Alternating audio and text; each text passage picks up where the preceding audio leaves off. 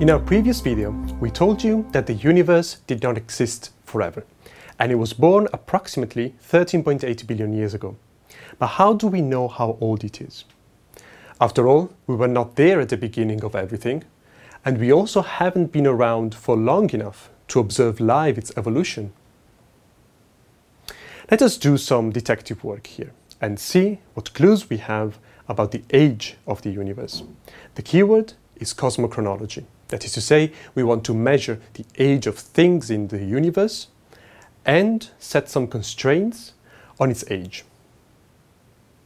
First step, always question the neighbors. Hi-dally-ho, neighborino! What is the oldest object in the solar system? Radioactive isotopes are a reliable method to measure the age of solid materials because they decay over time with a very specific decay rate. In this way, rock samples from the moon and some meteorites have been dated to be about 4.5 billion years old. Second step, let's question the Milky Way. What are the oldest objects in our galaxy? White dwarfs are stars that don't burn hydrogen or other elements anymore, but instead they cool down very slowly over time. Their luminosity decreases with time, and we can use it to estimate their age. In our galaxy, white dwarfs reach ages between 9 and 10 billion years. But let's have a broader look. Do other galaxies have anything to say about the age of the universe? In this case, globular clusters are our best bet. They are roughly spherical lumps of stars of similar age, since those stars are thought to have formed all at the same time. One of the most precise measurements of the age of a globular cluster using beryllium abundances gives us an age of 13.4 billion years.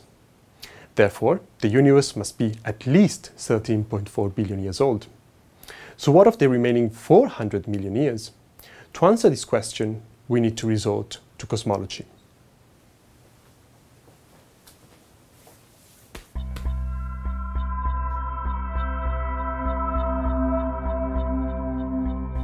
The first thing we should ask ourselves is, what do we mean when we say that the universe has a certain age? We know that our universe is expanding, which means that the distance between pairs of points is increasing in time. This allows us to define a moment in the past where all the distances between the points were zero. Therefore, we can use this moment to start a stopwatch and measure how much time it takes to arrive to the current state of the universe.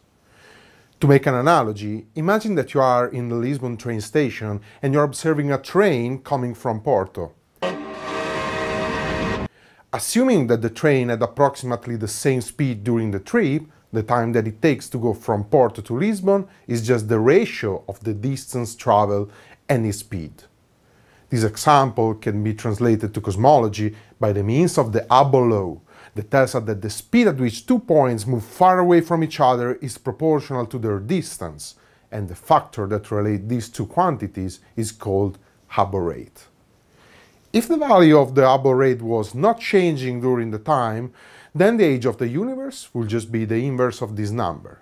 This, of course, is just an approximation.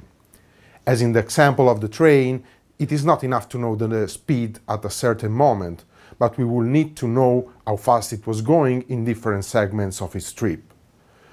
Our current standard cosmological model allows us to determine the evolution of the Hubble rate knowing just few cosmological parameters that quantify the matter and energy content of the universe, thus reaching the number of 13.8 billion years. I know that at the end of all of this explanation you might be wondering, why didn't you tell us the current value of the Hubble rate?